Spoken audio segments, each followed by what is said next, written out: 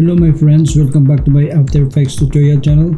This is Rhandz from Rhandz Graphix. Please support my channel by hitting subscribe, especially for those friends who newly visited my channel. Press like. If you have questions or concerns about this video, just let me know in the comment section below and I invite you guys to share this video. Okay, so now I will show you what we are gonna be creating today.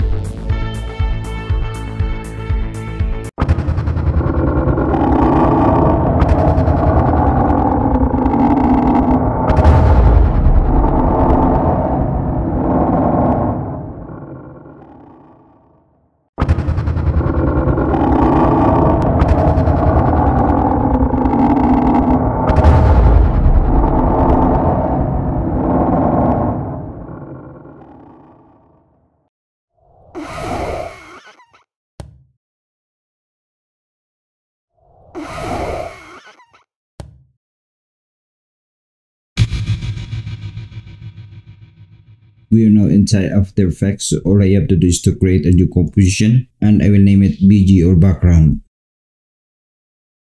120 by 1080p, 30 frames per second and the duration is 15 seconds. Click OK. Zoom it in. Go to layer, create a new solid. And I will change the color on the solid. I will type the code 52 3 times. Click OK. Go to Effects and Preset, go to Noise and Grain, Fractal Noise. Change the contrast here to 174. Open Transform, change the scale here to 271. And I will change the opacity here to 20%. And the blending mode, multiply. Then I will go to Composition and create a new composition. Name it Logo Placeholder.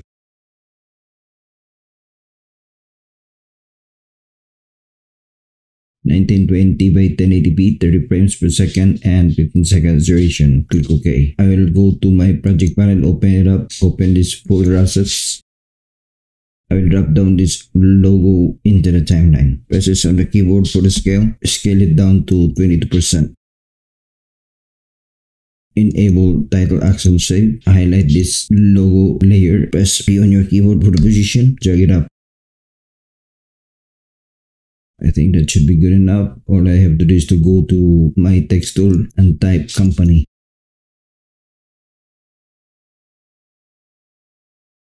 I'm using Century Gothic bold and this size of the font is 180.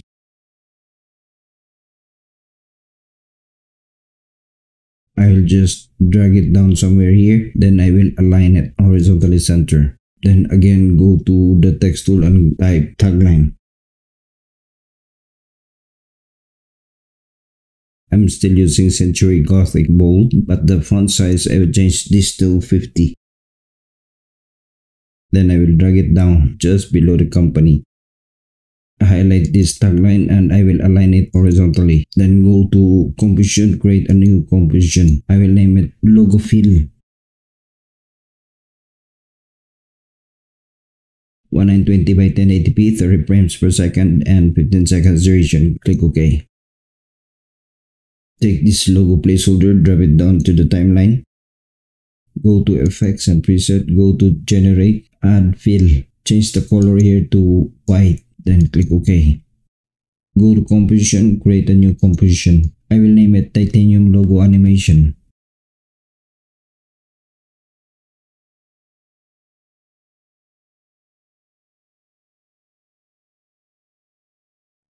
I will change the width here to 2600. And the height, I will change this to 1500. The frame rate is the same, 15 seconds duration. Click OK. I will drop down this BG into the timeline. Then press S on my keyboard for the scale. I will scale it up to 260%. Toggle switches mode in here. Enable 3D layer. Press P for the position. I will change the X position here to 1776.5. The Y position, I will change this to 368.4. The Z position, I will change this to 513.3. Then the X rotation, I will change this to -64. Go back again to project panel and drop down this logo fill into the timeline. Just above the background, enable the 3D layer. Go to layer styles and add inner shadow. Go again to layer and go to layer styles, add bevel and emboss. Open inner shadow, change the blending mode to normal. Enable use global light. Angle is 1 by 8 degrees. You might be wondering why I'm encoding these figures. It is because that I want this tutorial to be the same with our introductory video on what we are gonna be making today. So I want that animation to be the same with my tutorial, okay? Distance 3, size 4. Then open bevel and emboss. Change the style here to outer bevel. The depth is 119. Size is 1. The angle is 236 degrees. Then open transform. Change the Y position here to 557.1. And then the Z position, change this to 107.9. Scale, change this to 68. Then the X rotation, change this to -64. Just go back here, it should be 557.1. Go to project panel and drop down this color guide into the timeline. Move it up on the upper left corner of your canvas. Highlight the logo fill again, go to effects and preset, go to color correction and add tint. Change the map white to by taking this color picker and choose this color. I will highlight the logo fill again and press my keyboard Ctrl D to duplicate it. And change the map white by taking this color picker and choose this color. I'm gonna highlight these two layers, change the blending mode here to overlay. Then I will highlight this color guide and delete it. Then go to layer, create a new light. I'm using parallel light at 263 intensity. Click OK. Then I will go to edit and split the layer. I will choose this side of the layer and delete it. Then open the parallel light, open transform and change the point of interest here to 1598.4. The Y value, change this to 537.9. Then the Z value, change this to 153.9. Go to the position and change the X position value to 2286.7. Then the Y value, change this to 314.6. The Z value, change it to 442.5. Go to layer and create a new light. I'm still using parallel light at 263 intensity. Click OK and I will go to edit, split the layer. I will choose this side of the layer and delete it. Highlight this parallel light 3 and rename it parallel light 2. Then I will open the transform. Change the value of your point of interest to 1598.4. The Y value on your point of interest, change it to 537.9. Z value, change this to 153.9. Go to the position and change the value on your position to 1013.3. The Y value, change this to 390. Z value, change this to 418.4. Then create a keyframe by hitting the stopwatch on the position. Then move forward your playhead to about 6 seconds and 4 frames duration. Change on the X value position to 1511.7. Go to the Y value and change this to 354.9. Go to the Z value and change this to 439.5. Then go to edit and split the layer. I will choose this side of the layer and delete it. I will then go to layer and create another new light. And I'm using this spotlight at 233 intensity. Cone angle is 134. Click OK. Then I will go to edit, split the layer.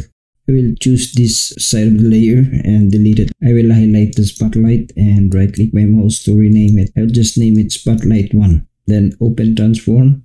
I will change the point of interest to 1294.9. Then the Y value on the point of interest, I will change this to 566.6. Go to the Z value and change this to 96. Go to the position and change the X value on your position to 994.4. Go to the Y value and change this to negative 34.3. Go to the Z value and change this to 425.7. Create a keyframe by hitting the stopwatch on the position. Move the playhead forward to the 10 seconds duration. Change the X value on your position to 1643.3. Now go to layer and create a new light again. And I'm using ambient light at 13% intensity. Then click OK. Then go to layer, create a new camera. I'm using a custom camera. I will enable the depth of field. Change the focus distance here to 123.47. The aperture, I will change this to 14.11. The f-stop is 1.8 and the blur level, I'll change this to 80. Click OK. I will move back my plate to the 2 seconds and 12 frames duration. Go to edit and split the layer. I will choose this side of the layer and delete it. Move back my plate to the beginning of the timeline. Expand this camera 1. Open transform. Change the point of interest on the X value to 1860.9. The Y value, change this to 1094.9. Then the Z value, change this to 1355.1. Go to the position and change the X value here to 881. The Y value, change the figure here to 448.4. Then the Z value, change this to negative 189.3. Then create a keyframe by hitting the stopwatch on the position. Then move forward your playhead to the 2 seconds and 12 frames duration. And change the position on the X value here to 1012.2. On the Y axis, change this to 454.1. And on the Z value, change this to negative 176. Then again, I will go to layer and create a new camera. I'm still using custom camera, but I will change the focus distance here to 153.11. Then the aperture, I'll change this to 17.64. And the blur level, I will change this to 100. Then I will click OK. I will go to edit and split the layer. Choose this side of the layer and delete it. Then highlight this camera 3. Right click your mouse and rename it as camera 2. Expand this camera 2. Go to transform. Change the point of interest on the X value to about 1044.9. Go to the Y value and change this to 1069.6. Go to the Z value and change this to 1153.3. Go to the position and change this value to 1686. Then go to the Y value, change this to 371.1. Then the Z value, change this to negative 190.4. Click the stopwatch on the position to create a keyframe. Move forward your playhead to the 6 seconds and 4 frames duration. Then change the X value on the position to 1512.5. The Y value, change this to 416.8. Then the Z value, change this to negative 269.3. Change the Z rotation here to 21 degrees. Go to edit and split the layer. I will choose this side of the layer and delete it. Then I will go to layer and create a new camera for the 3rd time.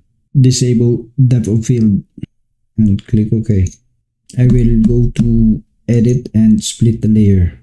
I will choose this side of the layer and delete it. I will highlight this camera 4, right click my mouse, rename it, and I will name it camera 3. Then expand this layer, go to transform, change the value on the point of interest. I will first go on the X value and change this to 1288.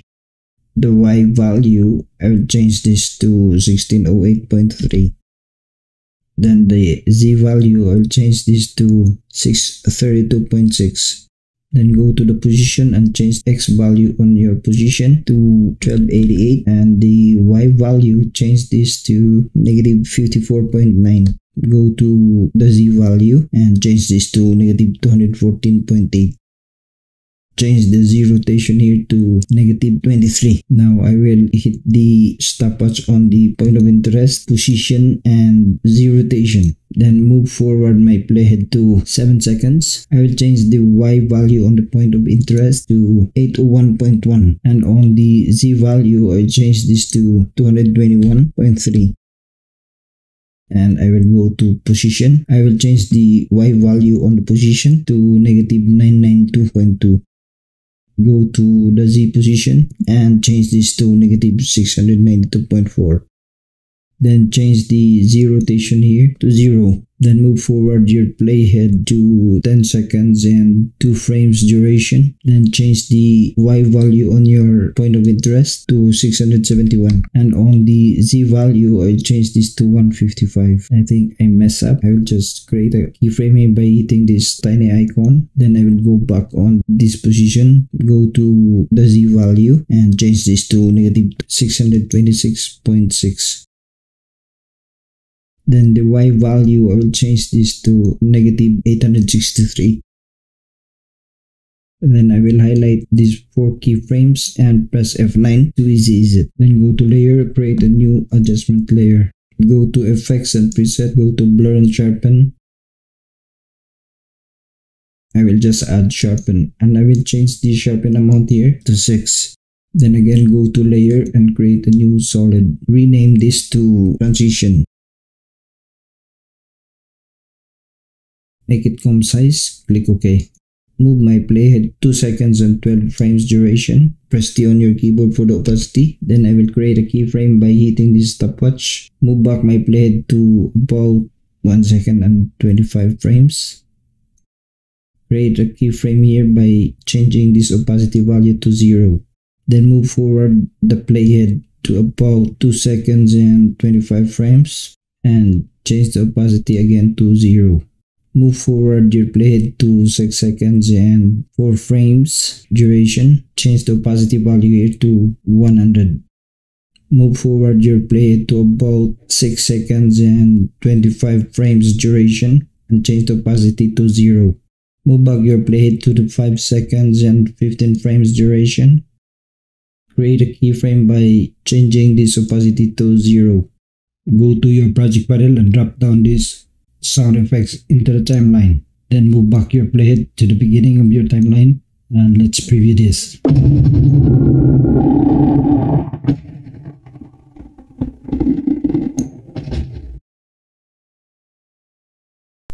Guys, our tutorial is done. Hope that you like this video and helps you in your quest for improving your skills related to design and creativity. Don't forget to like, comment if you have some issues concerning on this video. If you are new on this channel, be sure to subscribe, press the notification bell so that you will get alerts if I have new videos to upload. And my thoughts for today, guys, is that if you will enjoy greatness in learning, make it a passion. Thank you guys for watching and see you on my next video. God bless.